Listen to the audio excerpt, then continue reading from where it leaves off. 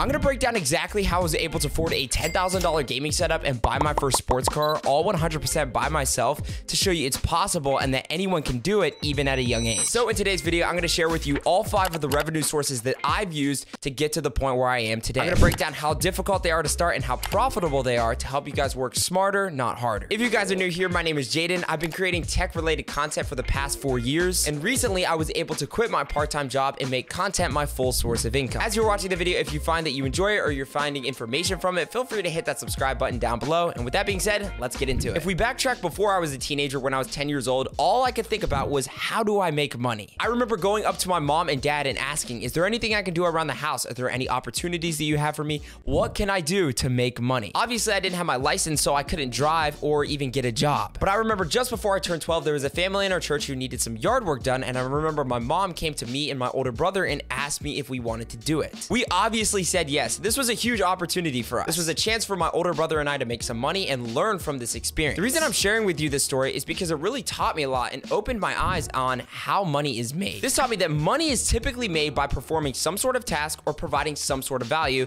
to someone or something. And that is something that has helped me tremendously over the years when it comes to making money. The first source of income that I had from the early ages of 12 to 15 was lawn care. From a difficulty standpoint, lawn care is a physical job that requires a skill. Fortunately, my dad had taught me how to mow lawns, blow leaves, pick weeds, all that kind of stuff, and it really allowed me to just kind of hop into this job without having to learn it. And if you're wondering whether I use my own equipment, 9 times out of 10, I use the people's equipment to do the job. A lot of times though, I would deduct the total price, which would save money for the person paying me and give me a convenience aspect, as I didn't have to bring my own equipment. And from a profitable standpoint, lawn care is very profitable. Peak times are summer, and chances are lawns need to be mowed 1 to 2 times a week. I had a neighbor who I consistently worked with, and I would also pick up jobs around my neighborhood in families in my church who I would help out, and I made a good chunk of money. Moving on, the second source of income that I had was working your typical fast food job. When I turned 15, I got a job at Chick-fil-A and worked part-time from the ages of 15 to 18. From a difficulty aspect of working a fast food job, when it comes to getting hired, that's not a problem. I thought it would be some scary interview where they would trick me with questions, but they really just want you to work for them. And there would be times after I got the job where I would see people get hired on the spot. Now, I will say the biggest drawback to fast food is the environment. From dealing with angry customers who cussed me out and trying to de-escalate a situation while dealing with 3 other people was extremely stressful, especially when I was 15 years old. I learned a lot from this experience, and I always recommend that people work at least maybe 1 year of fast food because it teaches you a lot. From a profitable standpoint, the pros are you're gonna make consistent income, which is perfect if you like that. The cons are, unless you're trying to rank up, maybe to become a manager or something like that, you're really not gonna get paid much more. The next source of income that I'm going to separate into different parts is content creation. I started content when I was 15 years old, and it was always my part-time side hustle. I started my YouTube channel first before I started anything else. From a difficulty standpoint, YouTube is not hard to start at all. All you need is a phone, and that's really it. People overcomplicate that they have to compete with all the big YouTubers with the $1,000 camera setups, audio setups, a whole editing team. No, you really don't need anything fancy. There are so many successful YouTubers that literally film all their content directly on their phone. From a profitability standpoint, YouTube definitely takes a good amount of time to actually make your first paycheck. When I started years back, the monetization requirements were significantly lower, but right before I was able to meet them,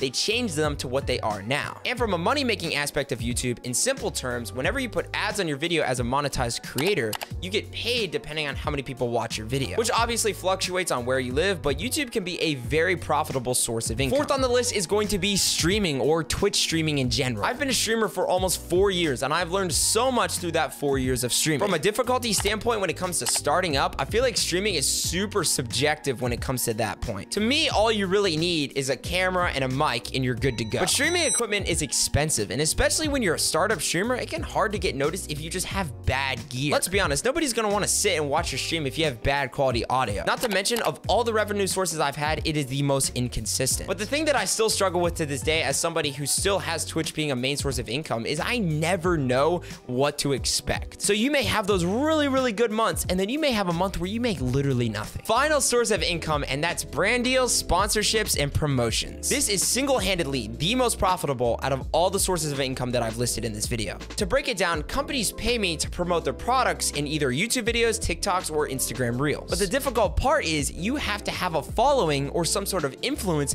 to even have that chance. And this took me 3.5 years to even get my first opportunity. But as I've continued continued to stay consistent and continued to grow, I've been able to receive products and receive payment on top of that. And it blew my mind when I got paid for the first time. Wow, I could make a good amount of money. Legally, I'm not allowed to say exactly how much I got paid. If you essentially think of it this way, for every 10,000 followers, they typically get paid $100. So if you do the math, if you have 100,000 followers on TikTok, you're probably getting paid $1,000 per post. Then again, it also depends on the type of niche the creator is in, what product they're getting sent out, the negotiation. So there are so many variables. I'll briefly mention the 6th source of income that I have that I don't really think is that crazy. It's affiliate marketing. And essentially, whenever I promote a product, I sign up for an Amazon Associates account. I take a link from Amazon, I put it in my video description, and whenever somebody clicks on that link, buys that product, or buys something else within the next 24 hours, I make a small commission. And the profitability side of it isn't too crazy, as you're getting a very small percentage, and it seems that Amazon and other affiliate companies just keep cutting that percentage every single month.